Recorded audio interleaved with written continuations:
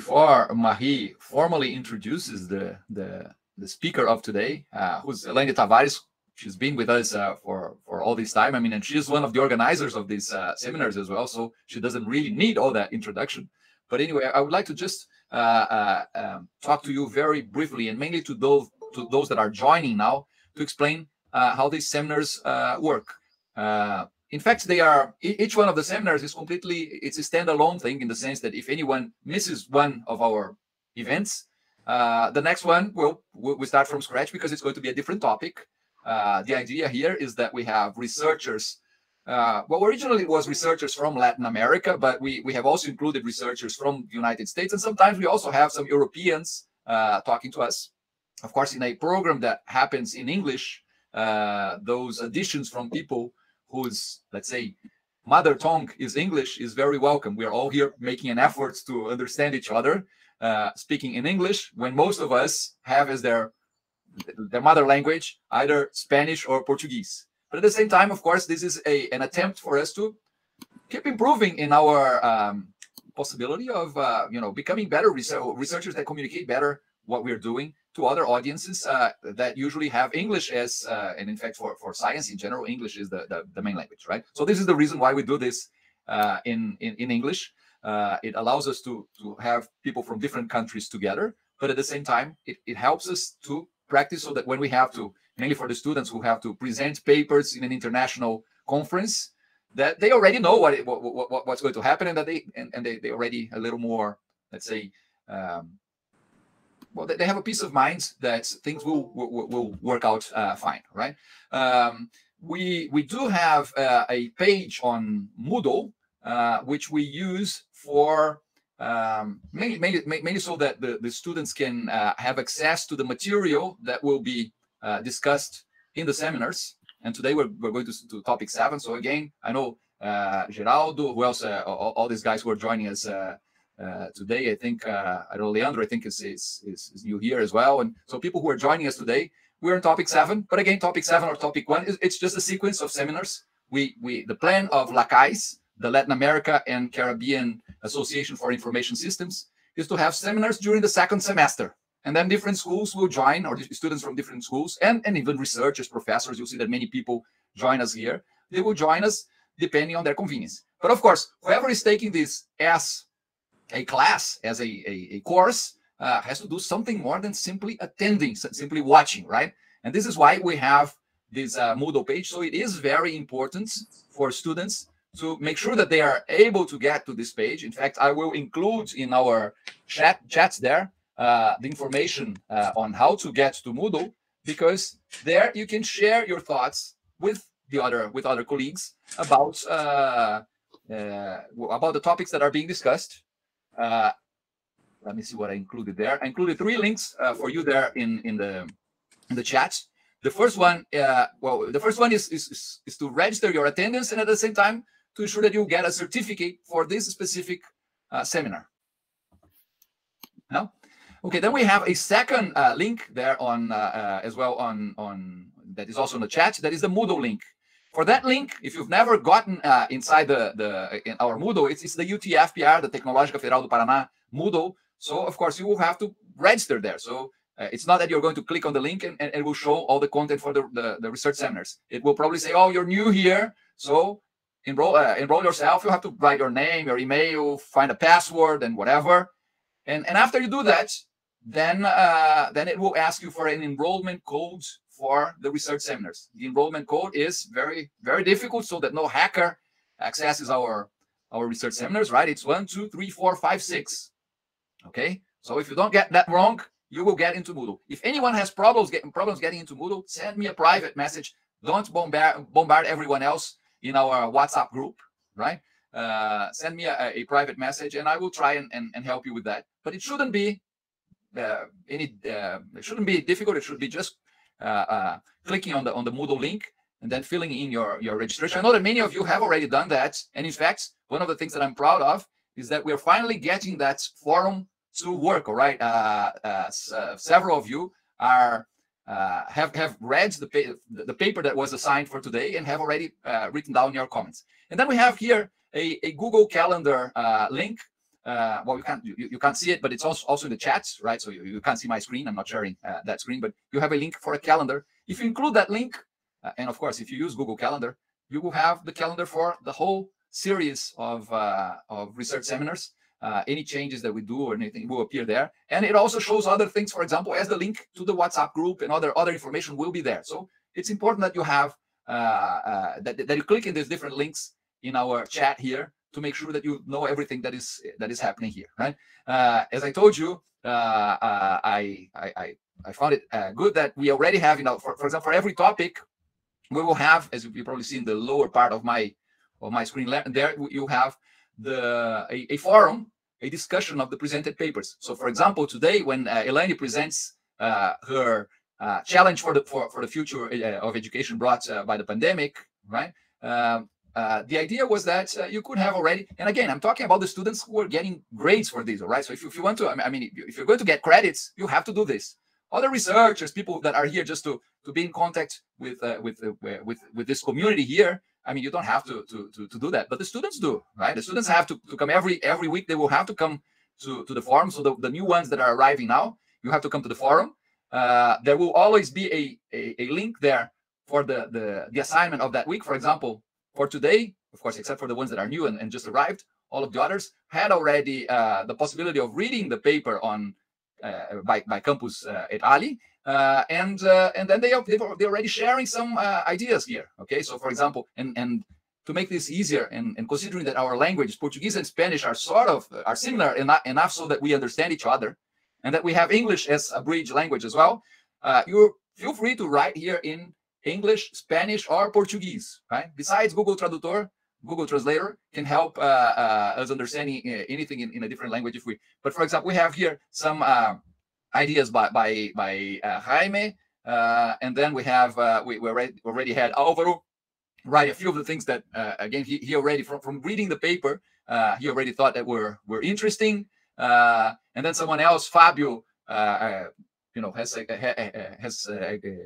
mentioned a few things here. So the idea of the forum is that we have a space for debating the topics that were discussed here, and you have the possibility of participating in this forum before the presentation, which means considering things that were stated in the references in the papers that were assigned for a specific day, or you can do it also after the presentation of the speaker. Of course, the speaker is usually the author of the paper, or someone that who thought that paper was paper or those papers were important for the topic being discussed. So I again, mainly for the students, you will be graded based on your attendance and also based on your contribution to this collective. Last week we discussed collective intelligence, about this possibility of sharing your ideas and becoming smarter together with your colleagues by seeing in which ways each one of us perceives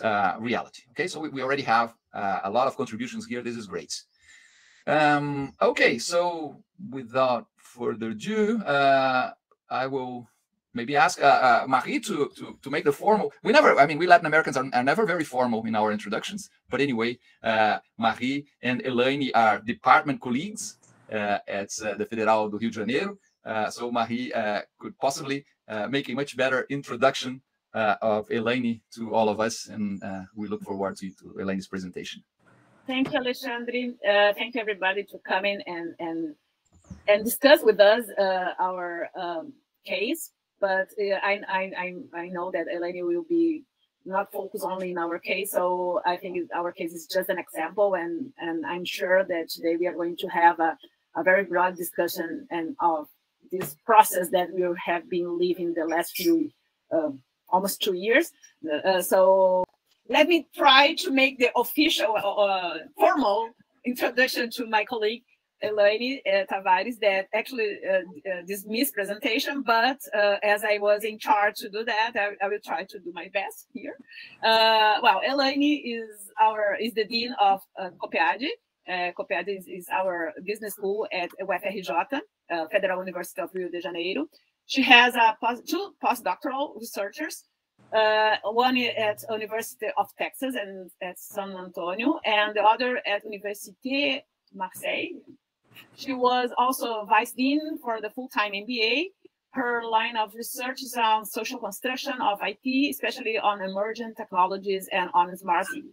As you can imagine, we work together in many projects, and we are engaged on this research seminar together. We bring some students, our PhD students, some of them, now I lost them on the list, but I see some of them came, and they try to, in some moment, we try to share with them this experience. And I think that Elaine will share as a dean her experience, and probably with our community, how we can deal with this.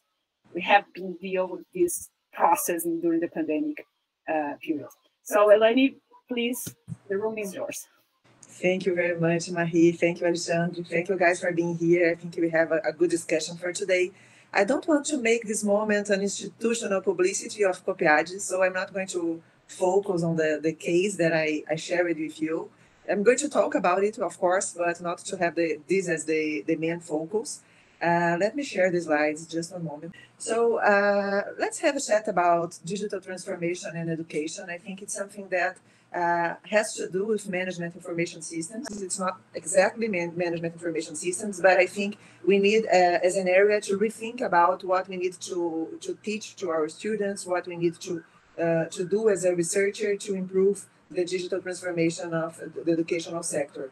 Our agenda for today is going to be focused on the trends on executive education, because I believe that when we discuss digital transformation in education, we need to just think about the forest and what is happening on a bigger way. And we are going to discuss digital transformation at Coppead, and it's just a digital transformation that is beginning. Please, I don't consider that use Zoom to give classrooms is digital transformation. I think we need to take the opportunities that is open for us, and I think the educational market is going to be really transformed by these possibilities. We are going after that to discuss about technology and new movements in education, and to discuss the nature of work. I think something is changing. We can see data science. We can think the data orientation needs to be really present on organizations today. And I believe that we must discuss our role as management information systems researchers to foster this kind of change on the nature of work and to be prepared for that. And that by the end, we're going to discuss the Global Talent Competitive Index developed by INSEAD, and that has some good insights for us. So talking about the trends on executive education, I think we have two different groups. The guys that are starting their career, that they are looking to assimilate contents, to be inserted on an organization, to look like the others. They need to learn tools. They need a stamp on their curriculum with the brand of a good institution to foster their employability. And we have the other group, the guys that already achievement a more hierarchical level, a bigger hierarchical level. And this guy is thinking on differentiation, on the strategy, on innovation, on the vision that they have. So it's not about being similar to the others, but it's about being different from the others and start to differentiate. And we have different networks that helps these guys to learn, to discuss ideas and to develop their organizations too.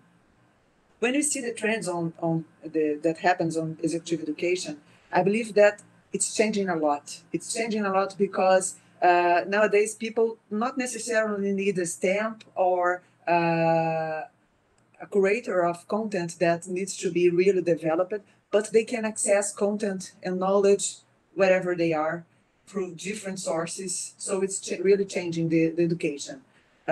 We have something that goes from the structured learning, a structure that you think when you develop a course, when you develop a program, when you see that people need to have a kind of content that is really well organized and makes sense and things connect to each other, and you're going to develop people doing this kind of job. On the other hand, you also have the time don't stop. You need to continue studying your whole life. You need to keep your education, your competences under development. So we are going to discuss the kind of micro-learning that can help with this kind of development. And look, they are complementary. When you have time to study, when you have a good moment for do that, when you have a challenge on your organization, when you need to update and to refresh your mind, you're going to a structured learning, but your whole life you are going to have the micro learning with you. And I have something in the middle here that I call the MBA in practice. We learn a lot in organizations. We do projects that are very challenging, very interesting, and we learn with this. When I get in touch with a consultancy group, when I got in touch with other executives, so it's a kind of MBA in practice. So I think that we have a spectrum that will change depending on the moment that you have on your personal life. So it can be more fragmented, more integrated, but you have this. Here I have some examples of what I'm presenting. Sorry, because I did not took the time to put our brands here, and I think it's better to do not do this kind of association, because sometimes I can have a misunderstanding on this. So it's better to do like that. So we have, for example, the LinkedIn, something that we use to get up to date to news, SXXW also on taxes that happen every year, the MBA in practice, for example, when I get in touch with a consultancy group, and some structured learning developed here, also presented. Specifically about technology, what are the need gaps that I can see? We have two kind of gaps. I think one gap is related to the guys from IT, the technological area, and the other gaps are related to the non-IT guys. Let's see first what's happening to the technological guys.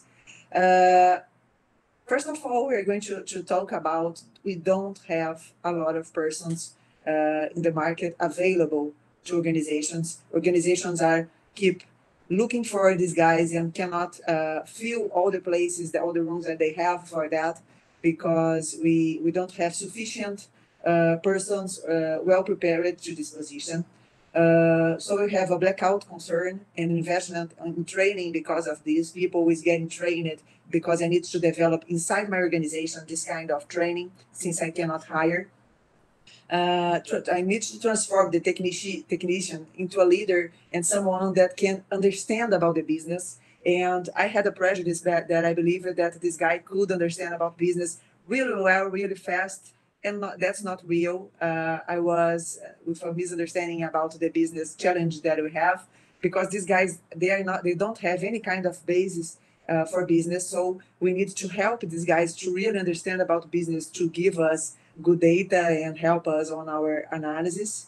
And we need to support the company for the technological transformation, because companies need to plan their digital transformation and to see how is it aligned with their main objectives that they have, the strategic one. So you need also to help them to do that.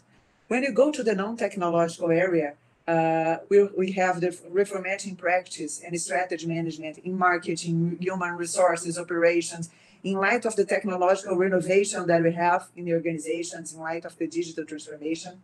We need to redesign process, because since we are inserting in the organization new technologies, of course, process also needs to be redesigned. And we need to have technological reskilling for all levels. We see that a lot of people is being trained on R, on Python, on some languages that start to do a match, or at least an approximation between these two guys. So it's about technological literacy that we are going to do this, and especially for the older audiences, we need to include them on this discussion, and to foster the idea of data orientation. When you talk about microlearning, I'm talking about this kind of thing. I'm going to talk about the economies that people read to get informed. I'm going to talk about podcasts that we heard. I'm going to talk about the MOOCs and the platforms, the digital platforms that offer short courses, and this change the executive education on a deeper way. When I'm talking about the practical, I'm going to talk about the projects at work, the contacts with consultants, with good suppliers, with company programs, with immersion promoted by work. And the third point, the structured learning, it's about career on code moments. Now things got more equilibrated here in my organization, so I can stop, I can have a break to study. I can also be demanding for, I can also have a demand for oxygenation. I can realize that I need to change my mindset and so on.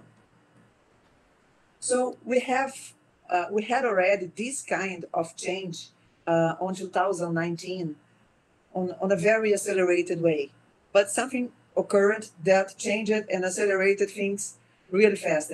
That was the COVID-19 that shaken us and put everybody to work on a different way. So discussing what Coppead did is something that is really interesting, at least for me, because I see that we had a plan to invest on synchronous course. We really believe that it should be an interesting target for us because we have a good brand. We need to expand ourselves nationally, but we are a boutique school at Rio de Janeiro. So it would be an interesting possibility, but we were continuously postponing this investment because we really believe that we need to have a good infrastructure for that. We needed to have professors prepared for this, and the challenges were really present for us. And the point is that we also had the market also more used to have a kind of learning that was not our specialty because we understood that the kind of the distance learning program that we used to have in Brazil were more associated to this asynchronous way. And at Coppead, we are based on discussion. We are a school that has a participant-centered method. We need to have the discussion as the spiritus of the classroom. So how can we bring the richness of the discussion to the classroom? What can we do about the networking? There is something that really worried us about the beginning. Of course, we can do network online. We are doing this here. We are developing our friendship when we meet every Wednesday to discuss topics, but it's not exactly the same way as we used to have. So we need to think about how to develop this.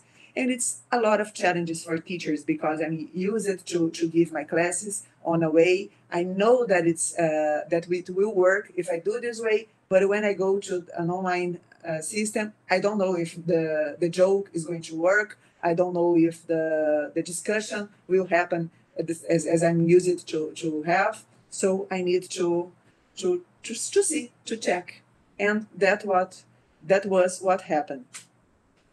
So we started this discussion on a very intensive way because the school was closed, as every school was, and we knew that we need to change for the virtual environment very fast. But I was honestly expecting some resistance on professors because I believe that they would need some time to get used for this. But I think that the kind of urgency that the COVID-19 brought to us, COVID-19, sorry. So it was really interesting to see how they assimilate this change and they embraced the change on a very interesting way. For our students, it would be a mess to stop. They had just started the academic year. Their plannings, their dreams were going to be canceled by this. For example, at the master degree, we have all the students that quit their jobs to start the course. So we might imagine that you quit your job, you start a course, and 1 month later, everything is canceled. It's not possible. So we needed to move on. And if you did not do that, the dropout level of our courses would increase dramatically. It was a problem that we never had. Coppead don't have a high dropout level. It's just some personal situations, and we were worried about this because it would bring some losses for the structure of the school over the year. It would bring losses for research, for the employees that we have. So we were really worried about this, and we did not know by that time the size of the wave that we had. We did not know if it was a short and shaking wave or if it was a tsunami as we had that took a long time and had an economical impact on a deeper way. So the faculty on that moment was really confident about the quality of the staff that we have. So we focused on that and said, let's take a look on what you can do. We looked at the regulation. The Ministry of Education had a regulation that supported our change to the virtual platform. And we chose Zoom because it was a perfect match of what we have on the physical classrooms, because we can divide people on the breakout rooms. We can order the discussion by raising hands. We can have polls, for example. So it was really aligned to what we do. So we started training professors and academic staff, and it was amazing because we started giving classes to each other and to adapt the platform and to check what works and what does not work. And people were informally sharing and with their colleagues to help. And it was so fast that in 10 days we were ready to restart the classes. We adapt our tech code because it was not allowed, for example, to have a notebook on a classroom because it would disturb your concentration. You cannot use your cell phone, so we need to adapt our tech code.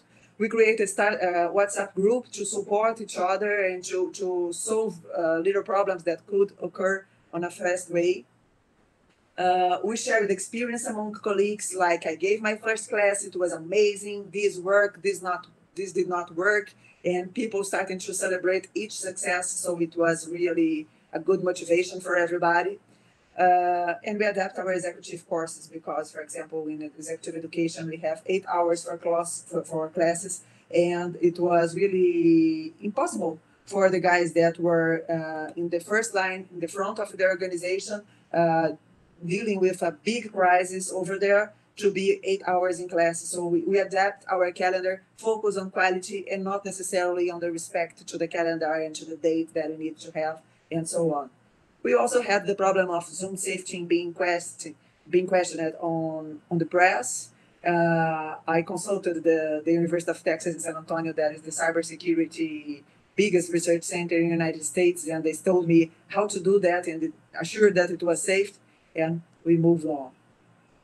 So let's open a little bit on our discussion, not just about Coppead now, but let's open it to a broader discussion. Until now, so far so good? Any questions? Perfect, Elaine. Perfect, very good. Yeah. Okay, so let's do it. First, I think we need to understand that innovations on our market brought new players to the market. We had the traditional players that, of course, still have their value. We have a forecast from Harvard that told that 90% of the executive education schools are going to be closed in some years. I have this information by then, but I don't believe so. I believe that the good schools, and they are not 10%, they are a number bigger than that, has a role in our society. They have their value. They add value by structuring the content, by understanding how can I educate. It's not about giving information, but it's education. How can I do that? But we have spaces for new players that we need to consider. Digital platforms have become a vector that bring potential initiatives and new participants to the market. Since 2002, for example, we have the traditional schools as Columbia, MIT, Harvard offering short courses on online platform. We have the MOOCs already offering a lot of courses. We have different formats for traditional MBAs that puts together in-person meetings and online models also, and combining asynchronous week and synchronous and intensive meeting and so on. In Brazil, we have online courses bringing partnerships between several institutions like academic and business institutions, international partnerships being developed to develop this kind of product also. And we have large education institutions offering the asynchronous courses on a very intensive way. And it's very important because we have a lack of talents in our country, and we need to develop people. So for me, any initiative of people development deserves attention.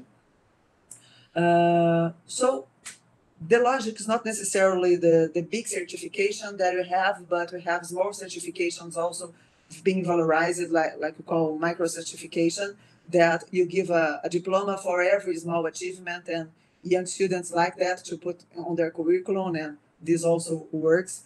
We have players like Google, HubSpot, YouTube also offering courses, now LinkedIn. So we have B Academy, Terra boot camps. B Academy, for example, present themselves like the academy is not something really adequate to the practice, so we need to have another kind of training. Of course, I have a tendency to discuss this, but I don't want to know what is really being constructed, but it's another kind of discussion. We have consulting firms entering on the educational sector. We have publishers like HSM in management also giving training. We have new players such as Descomplica, and many professionals individually offering also content and new courses in LinkedIn and in other places. Executives listening to audiobook, to podcasts on this micro-learning process. And guys, we need to think that it's not just something that is going to challenge us, but it's a nice opportunity, because I was on a table from AMPAD today. There is the Association of Postgraduate Education in Management in Brazil, and we were discussing this, the kind of relevance and how can we really achieve relevance. There is a discussion that has 20 years, but we still have a kind of academia that reinforce the cycle of the academia, produce knowledge to academicians, and do not open the content that we provide, that we develop to provide them to enterprises. So it was a good discussion, because I believe that if you see these opportunities, we can do something more interesting with our research. We can start to do research on management information systems that can be not just an academic paper, but can be also discussed on a podcast, that can be produced on a video, that can organize an event to discuss the findings that we have a live something on the internet to discuss. So we have a lot of possibilities to expose and to add value to our society. And we have also, like the room from Harvard Business School being transformed with the technological framework that we have. Soft skills is something that really got on an emergent way. I think, especially after the pandemic, it was really important because people is getting crazy. We are working like rats under the hole that they have, and just working and not taking care of ourselves. So I think it's really important to think about soft skills, and it's addressed by many players, as Manaki, Hyperize, and traditional players. Guys, sorry by not sharing the other experience from Latin America. If you have, please just put on the chat or come in, interrupt me, and see. You can give examples too, okay? So, with the pandemic, a lot of institutions announced that they're going to expand their online portfolio, even for hybrid programs. When we talk about hybrid programs, it's something that we are starting to learn about it. We bought equipments, we've entered the classrooms, we are trying to have a correspondence of what we had and now what we have as a hybrid classroom. But it's something beautiful. It's something that we are going to construct right now, and to understand how can we have a hybrid classroom that is the best that we can have. So it's something really good for us. We still have a discussion about the value of the face-to-face experience. We have guys that is in love with the asynchronous education. At Coppead, we obligate that everybody has the camera on, because we believe that it's important to discuss seeing each other, and you get involved when you are with your face on. But it works for some people and it doesn't work for another guys that prefer to have the contact. For example, my school is on 20 minutes from the center for downtown of Rio, and some guys prefer to not go there and just watch the class and participate by Zoom. It's okay. But some guys really want to be there because they believe that they are better to construct a network on a physical presence. So let's give the students the possibility to do what is better for them. So I think you're going to have a good reinvention of the classroom with this. That's the forecast from Harvard. It's in 30 years that we are going to have 90% of the university closing their doors. Catastrophic, I don't believe so. But the point is that how would the industry be affected by the pandemic? What's going to be the commercial movements of these institutions? What challenges and opportunities that we have considering the geographic expansion that we have? Opportunities for the digital transformation for education. For me, it's really important now that we solidify the knowledge obtained. When I wrote the paper, it was interesting because I wrote the paper with other professors from Coppead. I was also the main character of the paper. It was a little bit strange, but I think it was important for us to stop, to pay attention to what we've learned on that year, how we could evolve to discuss about the next steps. Of course, the portfolio of a school needs to be completely changed. The method can be completely changed. But how about the content? Let's discuss this later, but the content for me is something that is amazing to think about. The digital transformation that the COVID-19 provided us also was an opportunity to develop an image of innovation, to develop new partnerships, to learn with the hybrid classrooms. But let's just see the new skills that we have on the market after the pandemic. What we don't know, for me, it was very clear that we don't know a lot of things on coordination and integration. We thought that we know. It was not true. Coordination was poor. We saw the public policies being divested on this pandemic. We saw a lack of capability to integrate areas.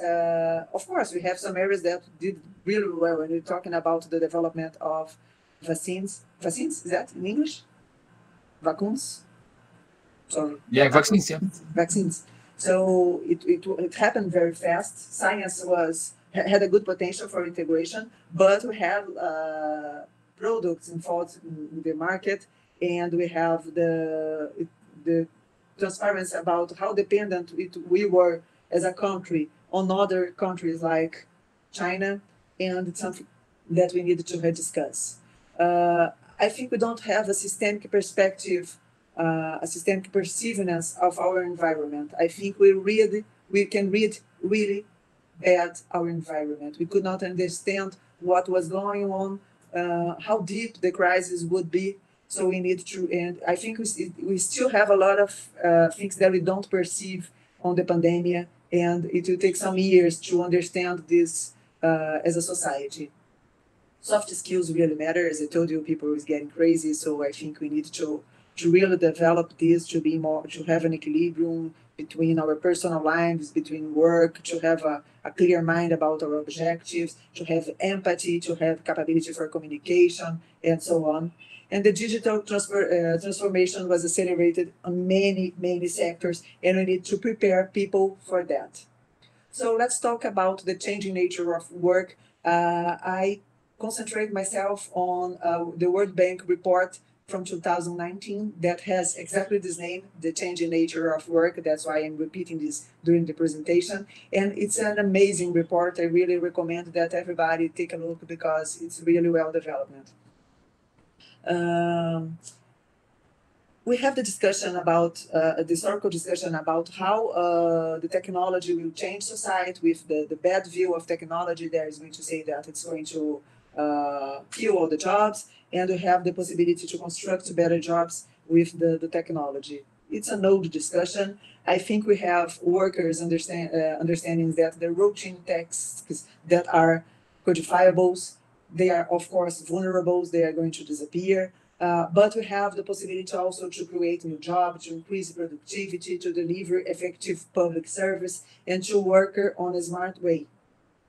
So through innovation, technology generates new tasks, new sectors, new business models. We have the 5G, for example, arriving, and I believe that a lot of new business is going to be developed based on a kind of technology that do not have the time of transmission that it needs to wait, but it's instant. So we are going to have good opportunities with this. When you talk about the changes that we had, we can see that for example, we have on the orange line the Alibaba growth, that it was amazing to see how fast it was. And we have the Walmart growth, and we have the IKEA growth. So we can see how fast things is being and how things is being accelerated with this nature, with these changes. So the digital technology will allow firms to scale up and down quickly, blurring the boundaries between firms. It's interesting because when we see a global platform, of course, the problem is that we have a small number of people controlling this platform, but we can also aggregate small business on a global way, and they were not able to achieve their consumers. So I think we have good possibilities on this. So these platforms allow us to reach more people quickly than ever before. We have individual and firms connecting each other, connecting services via these platforms. So I'm very optimistic about this. I think we can use this as a developing country to have a kind of development for small enterprises, people that are just starting and finding a place where they can show their products and so on. But of course, we need to train people and to develop them capabilities to be an entrepreneur, to develop the kind of knowledge that they need to have to use these platforms. So I think investing in human capital needs to be a priority. We have three kinds of skills that we need to develop. The advanced cognitive skills, such as complex problem solving, because machines are not going to do that, at least under the next few years. We have the social behavior skills like teamwork. Machines are not social, they are not they're material. So we need to develop the kind of capabilities that they cannot offer. And we have skills combinations that are predictive of adaptability, such as reasoning and self-efficacy. So we have a lot of skills to be developed to train the labor force to the new reality. One thing that this report presents is that we need to create formal jobs, because the informal market is really big on developing countries, and the informal sector doesn't have access to technology. They have poor skills, they are not well developed. So the effort to create formal jobs is important because of that. And we also need to develop infrastructure, because when you think about the internet, the road, the ports, the municipal infrastructure, these need to be developed. I cannot produce something in the middle of the country and have a logistic cost really big to change, to send this abroad. So we need to develop the logistics to help this development. So it's just a sum up what we have been discussing. We are going to have challenging skills, new business models. We need to develop public policies to manage the direction and the effect of these changes. We need to invest on human capital, strengthen social protection, because social protection is important on countries that has a very big disparity of social and economical level. We need to mobilize revenues to be in to generate revenue, and these revenues need to be on the right places. We need to have social inclusion, like service provision, fair taxation, regulations, voice to people, to include them on the discussion. And the goal is to prepare people to have competitive markets and to have new social contracts. This is an example about the informality that I was discussing. Brazil, for example, has a big informality. It's something that we need to try to avoid. So we need to rely on the new technology to try to better use the capital to overcome information barriers, outsource and innovate. And we need to manage people on a more efficient way. Workers in some sectors benefit handsomely from the technological progress. Of course, the digital transformation, sorry by repeating this expression, but I think it's the best that we have, will not occur homogeneously among different sectors, will not occur homogeneously among different countries. So we need to see the pace, the rhythm of the development on our reality to try to benefit from the opportunities and to pass the challenges that we have. Something that is really on my mind is the position of Brazil in this discussion, and probably the position of the whole Latin America and the Caribbean area, because we have a kind of investment, for example, in artificial intelligence and big data and so on. That is not the same from the developed countries, but we have some. So this will arrive. Probably we are considering the economic challenges that we have caused by the pandemic, postponing some investments that we need to have, but we need to have this. We need to prepare people for the new reality because it's going to arrive. And when we postpone also the technological development, of course, we are postponing our economic growth, and something that we need to pay attention. Young workers, of course, they're going to be more affected by the automation than the older, so we need to prepare these guys for this. Employment on the technological sector, of course, we have a lot of demand from people from IT. That's a good news for the guys that are not on business school here, but more associated to tech courses. We are going to have jobs for you guys. And what more? We have also some good examples of opportunities being created on the gig economy. Andela is an enterprise from the United States that's training software developers in Africa. And after that, these guys became their clients. So it's a kind of model that you help the development of a society to generate demand for you. It's interesting. So for us, the premium is that we need to rise and to develop skills that are not replaced by robots. Of course, we need to develop this kind of thing. Technology, of course, will change how we work, and we need to think about us as a management information system area. What is the responsibility that we have to foster the development of this person? And it's not just about the technical aspects, but some of us, we are working on business schools, and we need to integrate the knowledge that we develop with other areas of management to develop the society in this way. When you take a look, for example, on the Human Capital Index, we see the positions of some Latin America countries, and we know that we can advance a lot. We sometimes, especially for Brazilian guys, I think we got sometimes scared and also worried about the position that we have in this kind of ranking, because we have a big population, but a lot of people not well educated, and it's putting our society back. So in many developing countries, the share of employment in high skill occupation has increased. For example, we have the Bolivia here appearing, Chile also, but in some economies, the biggest part of the population is still working on low level, the low skills occupations.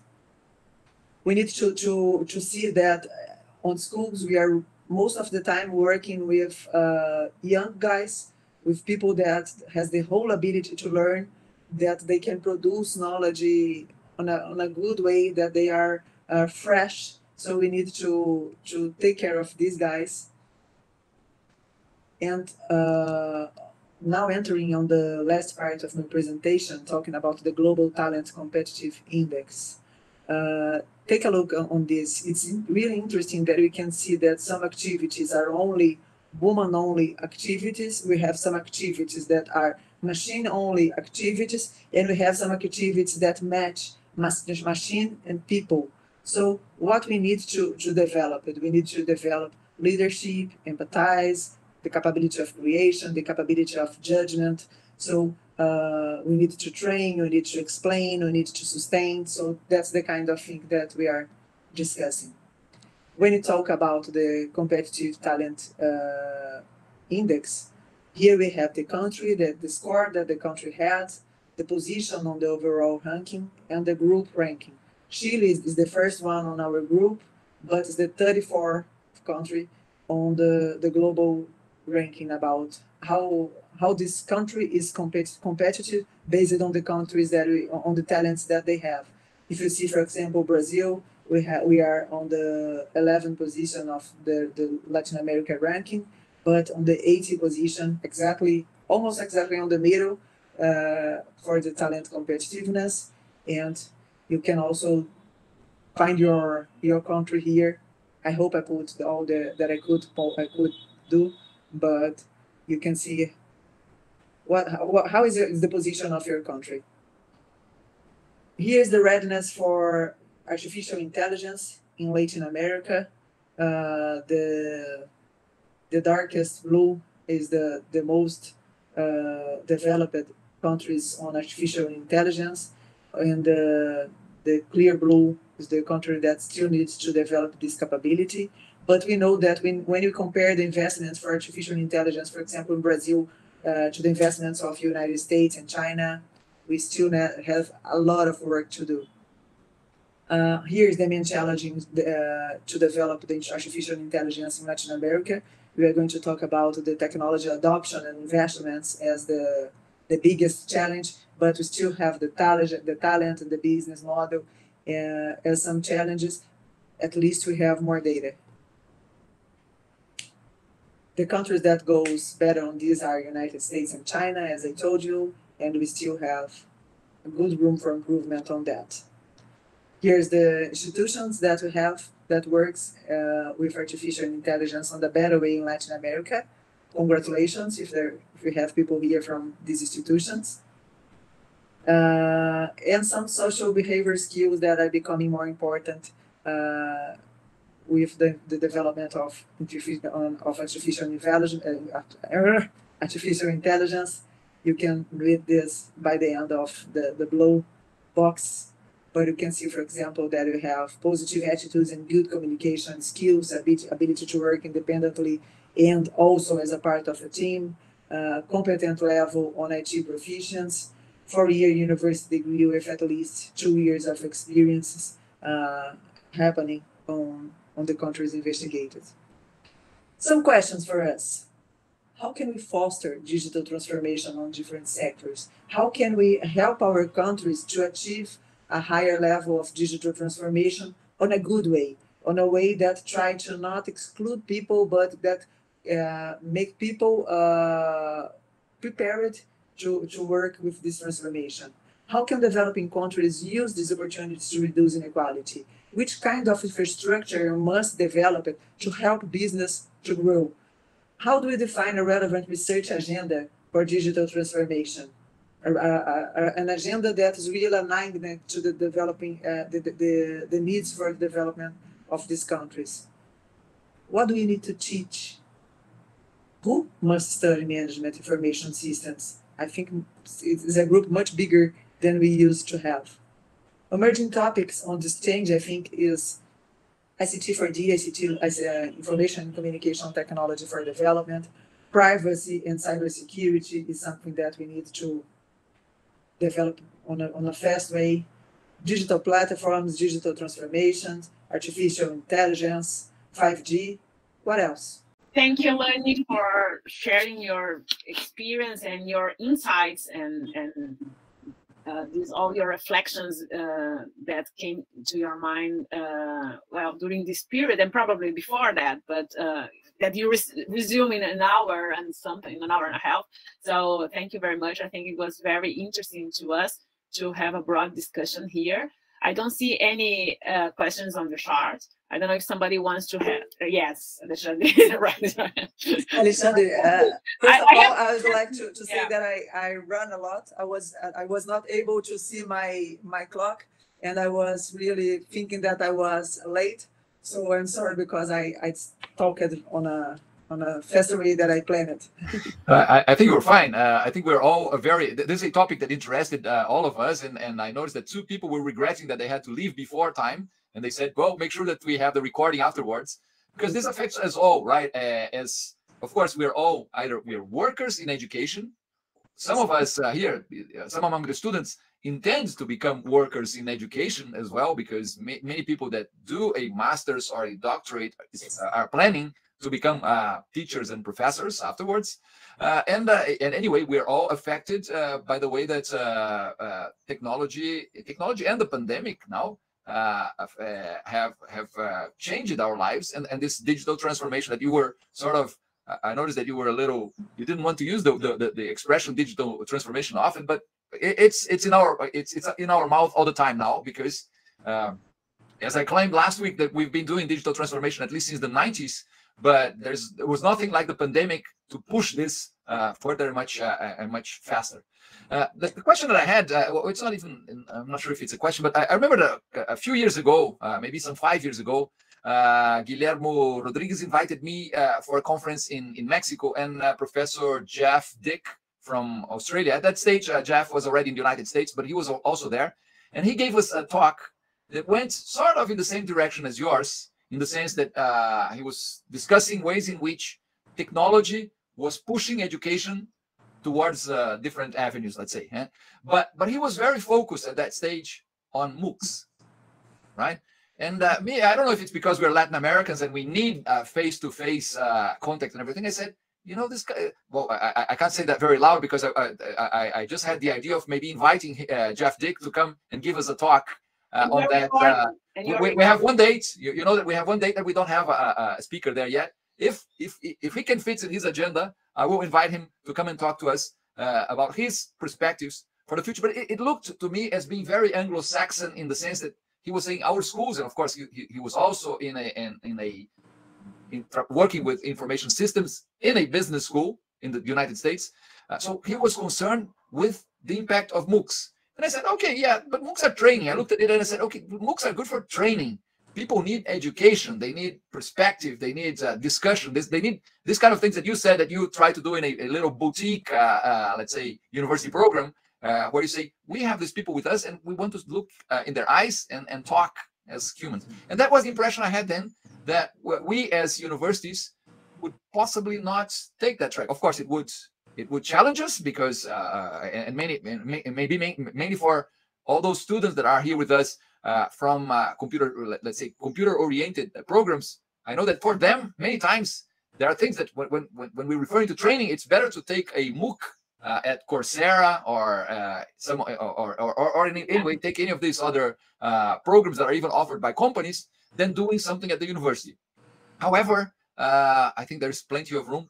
And I was thinking here during your talk that, you know, before the pandemic, I mean, we were already trying to experience things like this, right? But, you know, the way we were doing it, I mean, we had the speaker and whoever was interviewing or presenting the speaker on a talk on the same room, let's say, even if it was a virtual room, and then we would broadcast it through YouTube for the audience.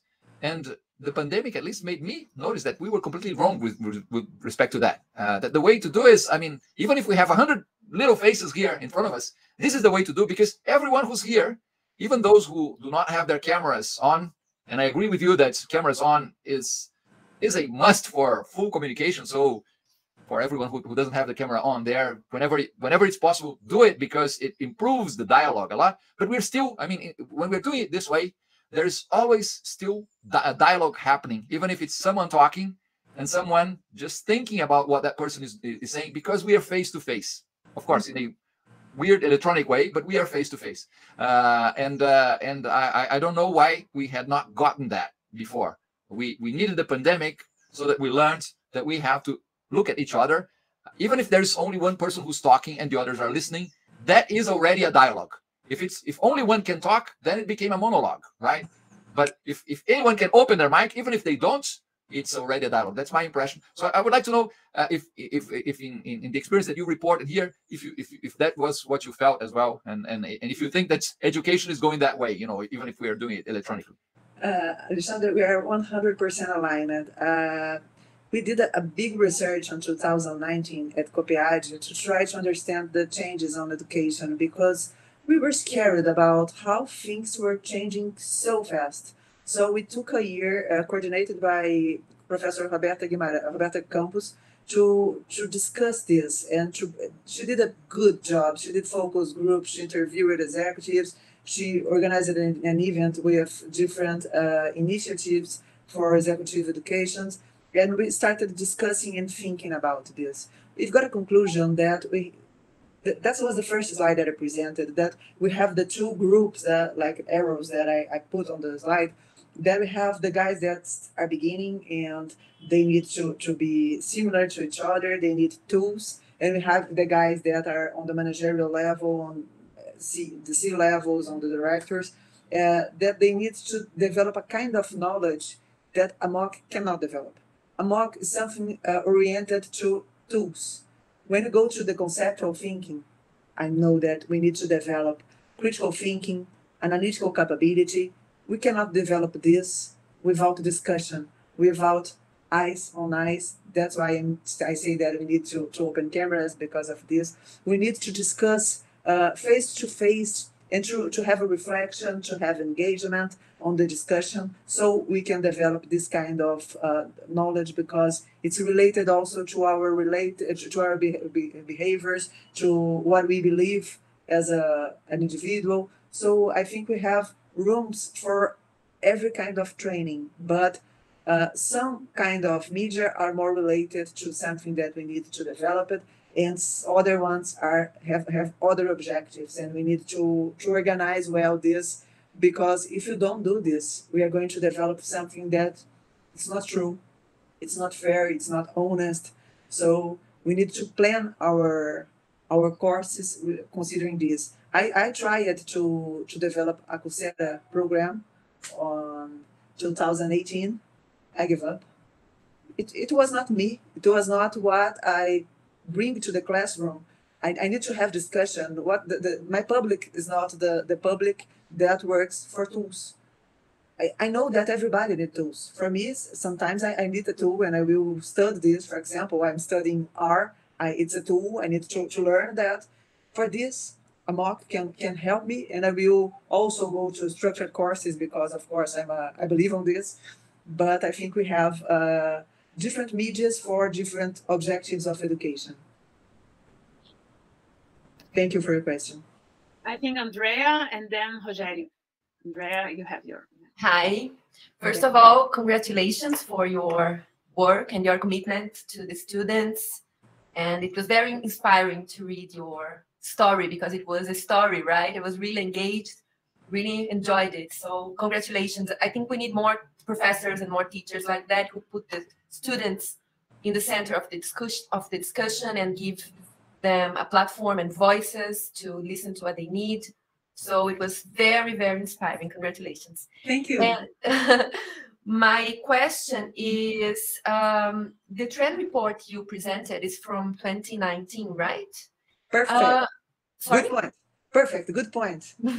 So I'd like to know which of the trends mentioned you think were the most accelerated by the pandemic, do you think? Because in 2019, we had a different scenario, although the path was digitalization and stuff. But what I think, as a trend researcher that I am, is that the pandemic accelerated futures, right? And I'd like to know which ones from that list do you think are the most accelerated right now, the most mature, let's put this way. Thank you. Andrea, I really like the question. It's amazing because it's challenging, and I think you've got the main point of this report. When you're thinking about digital transformation, I think we have the gaps of investments between countries, between organizations, between big organizations and small ones, and we were on a curve like that of investments accelerating, and I think the pandemic just stopped this a little bit to bring people that were not really concerned about digital transformation, to put on the discussion people that were postponing this like I'm concentrated on other things, on other strategic objectives, but now I needed to do that urgently, like Coppead did. So I think we had the opportunity to everybody together have a pace together. And now, of course, we need to still advance together. I think organizations are now getting more organized. They can understand how can work on a virtual environment on a productive way, at least not so unproductive. And now they can reinvest on the digital transformation that they started. Most of us, of course, there are some organizations that kept the rhythm that they have, like digital platforms, and sometimes they had opportunities like on retail to accelerate this, as they did not, it was not previewed. But we have now a lot of people coming together on a step further for this. What does it mean? I think I put this report here, even considering that it was a report that wrote before the pandemic, because I think the needs that they present, especially for Latin America, is perfectly up to date. Because we need to develop critical thinking, analytical skills. We need to develop kids. We do not invest on the first infancy education, and when the kid has until 5 years, they are going to develop the soft skills on a faster way. Do you believe that we can develop soft skills for adults? Of course you can, but it takes a lot of time because you need to change the guy. And when you go to kids, it's like that. It's the first time you present, they are going to catch the idea, and they're going to be developed, to be modeled by this kind of feeling. So we have, during the pandemic, kids out of school without food because they need to go to school to eat. So which kind of society we are developing now? A society where kids are not at school, and a society where kids were with food problems again. Something that we solved, or at least minimized it during the last years, but now so fresh on our society. So I think we need to pay attention. I think the pandemic just accelerated the movement, and I think we have deeper problems now with the pandemic. And if you don't take a look on that, if you don't move, we are going to be, as countries, under losing competitiveness.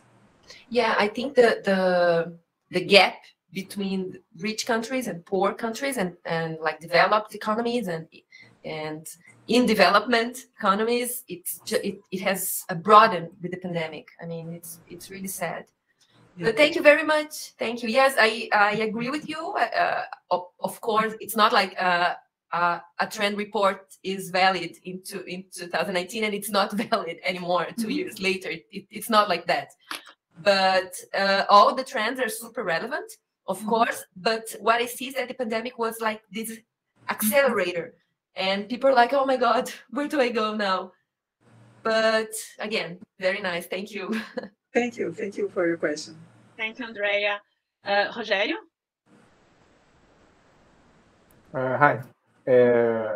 Well, thanks for the presentation, Elaine. And let me do a brief presentation of myself. My name is Rogério Mello. It's the first seminar I'm watching live. I had another seminars. I watched the recording, and very proud to be here. And thanks for the invitation, Professor Marianne and Professor Alexandre. And I'm a listener at Coppead, willing to get into the program next year with Professor Elaine as an advisor. And it was very nice to see the presentation, because I could see myself as a student, because I was I'm not in the executive education, but we are having the PhD classes online as well. And I'm also a teacher for a technology school, which we had this similar challenge to get into a Zoom platform during the pandemic. So it was nice to see the presentation, to see that the challenges are like I say very pretty similar. And but I was wondering when you said about the new movements in education and the new players coming in into the say the this field. I was wondering if with this new say environment, with this online environment, business schools can somehow share those disciplines because it is a great say very nice and great and rich experience if it's possible to advance this sharing of disciplines. Me myself, for example, I had the opportunity to do some disciplines at another business school, which is FGV in São Paulo, which is another high-level business school, and it was say maybe an opportunity that the pandemic and the online say environment opened it, because otherwise it would be more difficult to get. I'm in Rio de Janeiro to get to São Paulo every week to have classes. So I would like to if you can say some words about that, and thank you very much again for the presentation. Thank you, Rogério. Rogério, for me, it's amazing. It's what Alexandre is fostering here. Like he had the idea of putting people together to discuss. I think it's much more rich than a classroom from a unique institution. I think when we are educated on an institution, we incorporate the face of this institution. We have a lot on our personality on the about regarding the institution that educated us. And when we think about an experience like that, that is a pilot for something that we can develop in a bigger way. It's interesting because we have diversity, we have different points of views, we have inclusion of other perspectives, we have different realities, we have a bigger understanding of the things. So I think that's the natural way. And not only academic partnership, because it was so obvious. Why didn't we do that before? Just because we were afraid of Zoom, just because of that. You know, Elaine, I don't think we have to be that cruel on us. Maybe Zoom was only good enough maybe 2 or 3 years before the pandemic, right? Yeah. I remember that what we had was, for example, Skype, and Skype was horrible to have 3 or 4 people together. So, I mean, the tools appeared in good time for us to survive the pandemic, but they allow us to think much broader things in the future. This is what Rogério is claiming here. I mean, Marie, Elaine, and me, and we have, I don't know if Violeta is with us right now. I know she was here earlier at USP. Several universities in Brazil, we've been trying to arrange this, for example, these seminars to be like a course that is taught by different universities and where you can get, let's say, credits from the different universities. Of course, we're all stuck with legislation, and fortunately at UTFPR, we are, at least, I don't know if it's because many times I ask for excuses than for permission. I think we are a little more open. So, for example, as I can enroll anyone in this class, I say, you are my if you don't belong to a university, you are my student. Come here, take the credits. I don't know if your university is going to accept it later, right? But if we don't start pushing these things, they will never happen. So this what we're doing here is an attempt of something that seems obvious to all of us, but that still needs to go much further. Hopefully in the future, each professor here, and we have several professors in this group right now here. I can't see all their faces because some of them are hiding below as they're not showing their faces. And I've seen even some of our Latin American colleagues that were there with us. All of us could have in the future hybrid classes that were available to students from any other Latin American university. And they would accept those students, and they would say, well, we'll give you credits if you, of course, you have to take the exams and do all those things. And we would have to plan to do that electronically for these who are not face-to-face, even when we're back to face-to-face. But that's a great opportunity for students from different universities to maybe study with a specialist on a topic, because he's teaching that in Rio de Janeiro, and the guy lives in Curitiba, for example, or lives in Lima, or in Santiago, or anywhere else, right? So we have to insist on this. it demands a lot of work. It demands pushing against our bureaucracies in universities. I know the effort that Elaine and Marie were doing there at Coppead also to try and include this as a, let's say, as a course that students could get credits for. But this is the way we plan to go. At least we want to signalize that this is a possibility for our communities in information systems. And the other good thing here is we have people from business and also from applied computing and other and computer science. Where else would we have all these people together in a room, right? Okay. That's cool. Go ahead, Marie.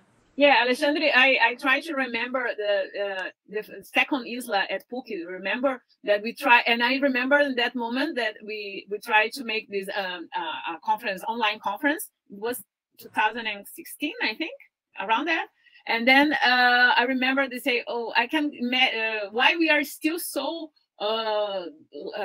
delay on video conference." Because we have several technical problems in that moment, and we say it's amazing that in 2016 we didn't have any Zoom in that moment, something like that. So this is why I'm telling you we shouldn't be too hard on ourselves. Exactly. That's what I want to say. That we have tried before in several moments. I think this idea of research seminar was created before the pandemic, and during the pandemic we could implement this. So I think that this is something that I want to as I have the talk right now, I want to make some comments about Elaine's presentation.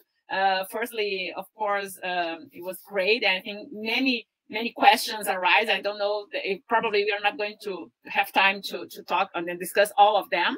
But I have some of them that is related to my personal experience, and as I have a teenager at home, and as I can, and probably several of you have also some experience with teenagers during this pandemic period, and we have seen that how they deal with homeschooling, and it's amazing how they deal with that, and sleeping in the bed, and of course, I have to agree that it's not directly their fault, because we were not the teachers were not prepared to teach online. We have already, and Elaine makes this explanation before, that we try to transfer directly what we do presentially on the online, and many of teachers and professors didn't have these skills to develop and to adapt to this. But my point here is that they create their own dynamic to follow this homeschooling. So they record and then listen the videos faster, and these kind of things. And I wonder how this amount of teenagers, then I don't know, in 10 years or maybe less, they will be working.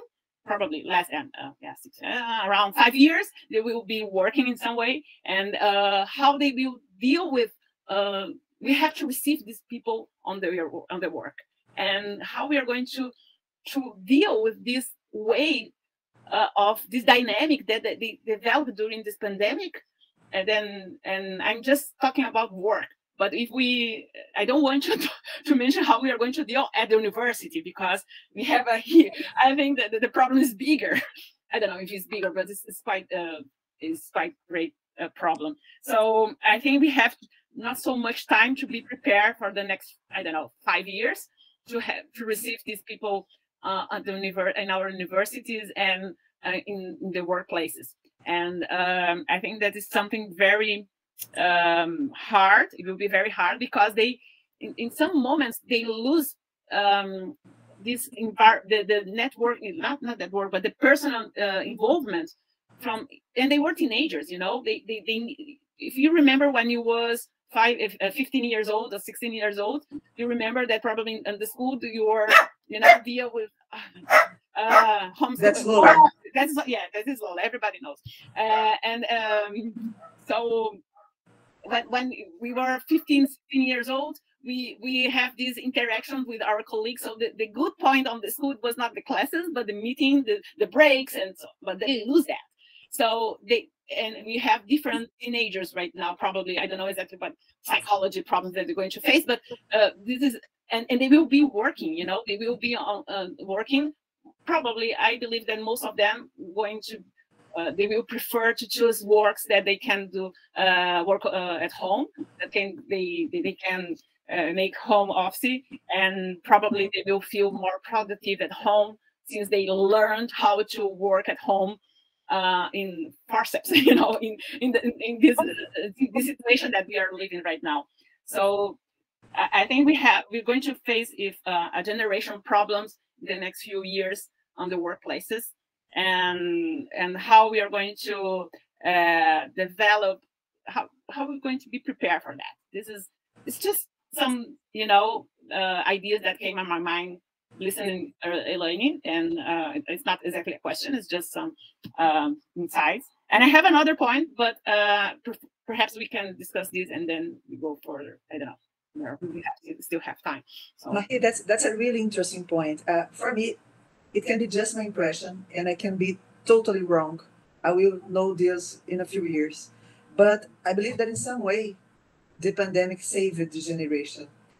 It was a generation that had everything on their hands, that the family, everybody was really helpful and trying to bring a good environment and try to do something that was artificial.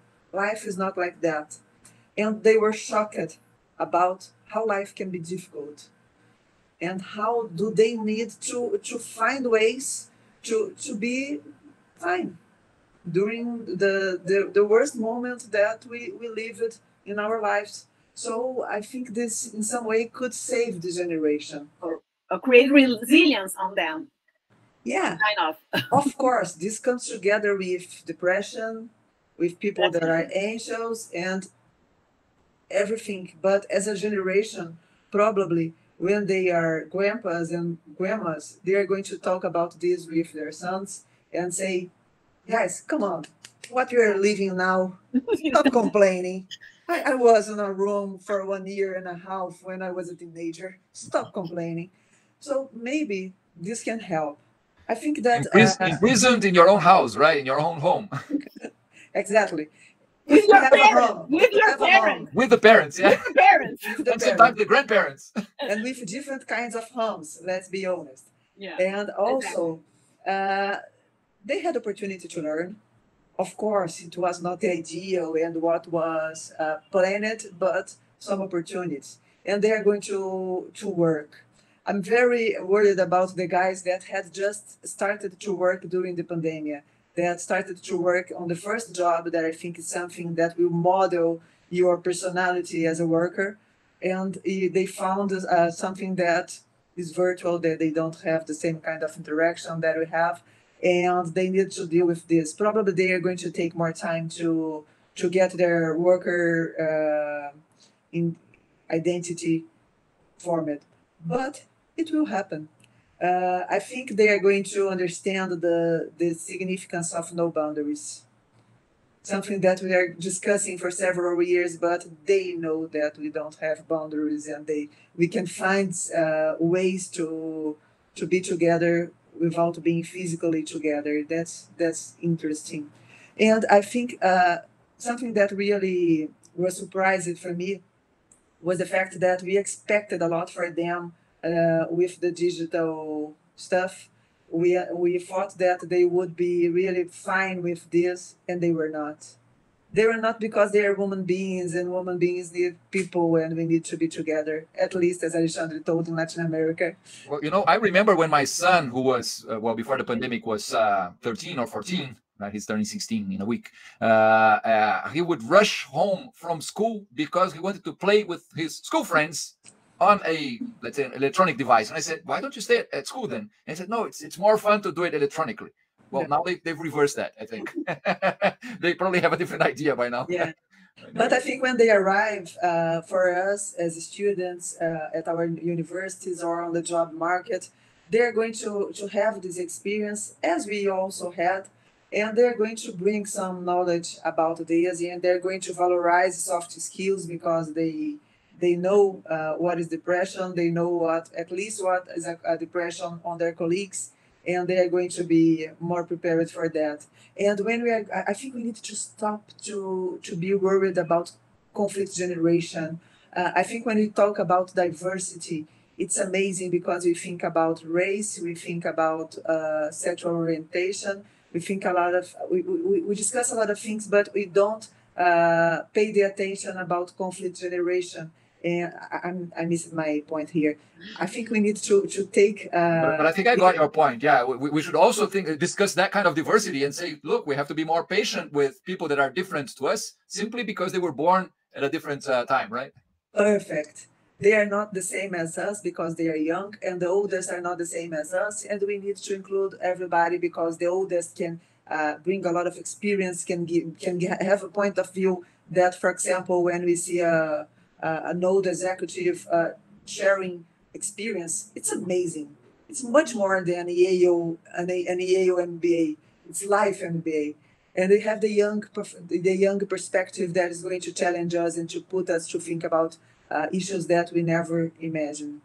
So let's put people together. Thank you, Alexandre, for translating my confusion. I have a second point, but I want to open for anyone else to I want to take Juan Nascimento thought. He was proposing that we need to research on the fruits of digital transformation and comparing to the fruits that we get on normal periods. That's amazing. I think we need to stop complaining and see the good things that we achieved during this crazy period. Of course, we have a lot to complain, but we did it. Let's move on and see what we've learned. Well, we have many other comments here, but I think it was related to what we were talking here. So that's why I didn't mention. I don't know if somebody wants to comment something related to that. But my second point is related to, the digital divide. And I mean, there are many different kind of digital divide. And of course, my example, for instance, for my teenager is the teenager that is my daughter. So of course we have a different social level that most of Brazilian have. So and we see that how they had to face of this period, the pandemic period, and probably we are going to see the huge digital divide in this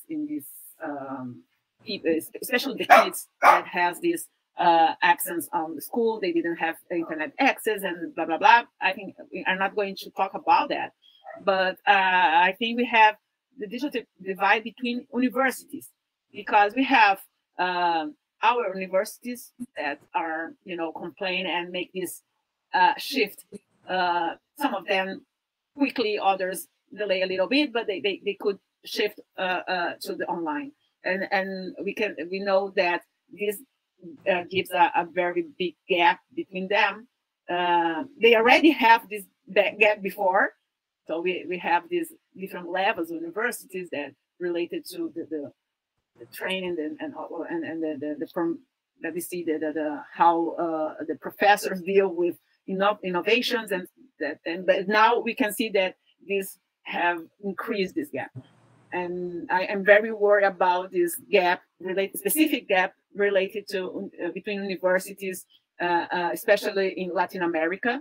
Not only Brazil, but I think that many universities around our countries have faced these very difficult times. And probably, I don't know if they're going to, in the future, if they're going to have this hybrid. We already know that our universities probably will be hybrid, and we have online classes, and we're going to create new things. We are already creating here, and I don't believe that we are going to stop here. We are going to keep going, creating new things. But the problem is those who, who remain behind us. And I don't know. It's just one insight that I had by listening, Elaine. I don't know if you want to comment something related to that. I would love to. I believe that we have institutions. Institutions are made by people. We have different groups of people in different institutions, and so it's natural that we have different conditions. Conditions are not going to be the same, even if consider a small group inside an institution and other group from the same institution. That cannot be an excuse for us to stop and find the ideal solution. I was in the work group from the UFRJ that discussed the return of classrooms on the undergraduation. And I was there because I really wanted to put things to move on. I don't want us to stop and think like I have 5% of my students that are not able to watch classes online, but so because of this I need to stop. No, you need to solve the problems, to help these students to have their problems solved, because you're not going to solve everything. We don't have resources to give a tablet for everybody, a chip, and say, come on guy, now your problem is solved. Let's find together a solution. But we cannot stop. We cannot wait. Our society cannot wait for being educated, because we are still late. So we need to put these guys together and bring them as better as we could. Talking about the past, my grandpa was the first guy that got the undergraduation degree in my family, and he was an engineering architect, because on that time, on the beginning of the 19th century, of the 20th century, the graduation was together, engineering and the undergraduate. And he was a colleague of Oscar Niemeyer, and he took notes from these classes using the paper that was used to roll the bread that his mother bought. So people don't have the same resources. We need to find solutions, and we need to solve this to just move on. So we're not. We are not talking about virtual classes and technology. Some guys still have a lot of necessities that were not filled. We have a student at UFRJ that used it to sleep at rodoviária. How can I say rodoviária in English? Road. Or the bus station. Bus station. At the bus station, because he was from another state. He moved it to Rio, and he did not place at the university hotel. So he was sleeping at the bus station. Can you see? So this is not about technology. This is about economical conditions, and it's with education that we are going to solve the economic condition of people. We're not going to stop because the conditions are not the same. That's my perspective. I know that sometimes it's not so fair, but I was educated, having a scholarship for my whole education, and find a way to pass every year and to deal with the problems that I had in my education, because I did not have sufficient money to be on the one of the best schools of my city. But I was there, I found a place, and I never complained that I did not have all the resources. I find a way to solve it. I think that's what I need to do. You know, yesterday I was listening, probably the Brazilian knows Trajano, Maria Luisa Trajano.